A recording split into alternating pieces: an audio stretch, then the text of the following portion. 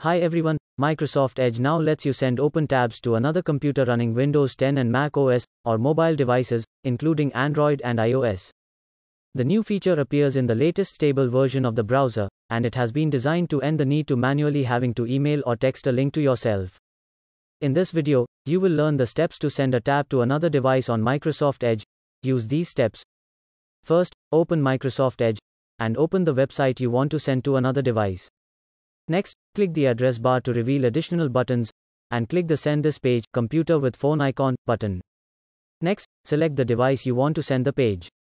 Once you complete the steps, the web page won't magically load on Microsoft Edge. Instead, on Windows 10, for example, you will receive a toast notification with the name and link of the page. If you don't see the alert, open Action Center to reach it. If you're watching my video for the first time, please make sure to grab the subscribe button to get the thumbs up and turn on your notifications, so you never miss an update. See you in the next video.